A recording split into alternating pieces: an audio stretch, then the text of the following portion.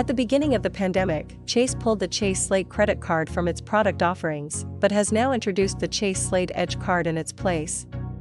The card is simple in its benefits, but for consumers looking for spending flexibility, it is a solid option to consider. The card was designed for consumers looking for a break on credit card interest rates, and who may want to consolidate credit card debt. And with the holiday season around the corner, it may make sense for some to have an interest-free period on their credit cards. Here's what you need to know about the Chase Slate Edge card. This card can help cardholders increase their credit score, consolidate debt, and lower the amount they pay in credit card interest. The Slate's 0% APR for the first year and ability to reduce APR over time can be helpful for those who carry balances month to month. Here are the main perks of the Chase Slate Edge.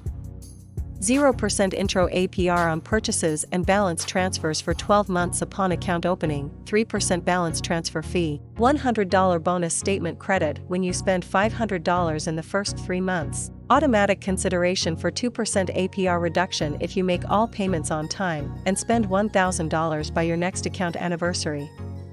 Automatic eligibility for a credit line increase if you spend $500 in the first 6 months.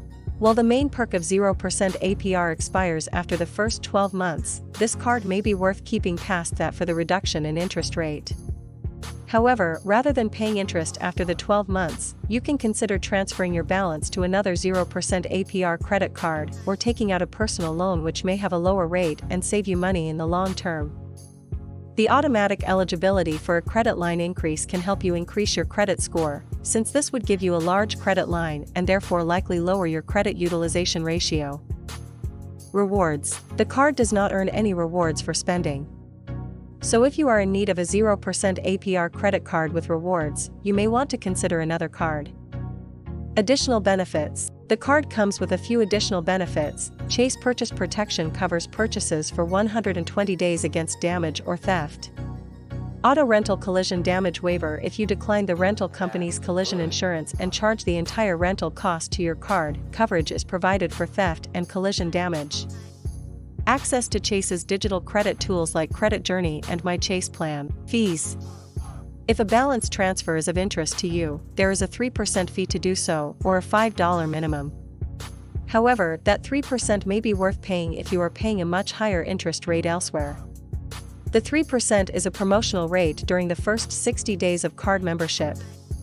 After 60 days, that fee becomes 5%, with a minimum of $5. The card charges a 3% foreign transaction fee for purchases made outside the US. The card does not have an annual fee. I repeat, the card does not have an annual fee. What does the Select Edge compete with? The Chase Slate Edge card enters an extremely competitive space of balance transfer credit cards and 0% APR credit cards. Here's how it stacks up against the competition. Chase Slate Edge versus Chase Freedom Flex. Between these two Chase products, the easy winner is the Chase Freedom Flex. With a 0% APR offering for 15 months, the opportunity to earn up to 5% cashback on specific purchases, and a $200 bonus offering, the scales quickly tilt towards the Freedom Flex. The Slate Edge card will prove to be a better card for its favorable interest rates and incentives. Chase Slate Edge versus US Bank Visa Platinum Card. If you want the longest 0% APR rate as possible, the US Bank Visa Platinum Card is the best card for you. You will have 0% intro APR on purchases and balance transfers for 20 billing cycles.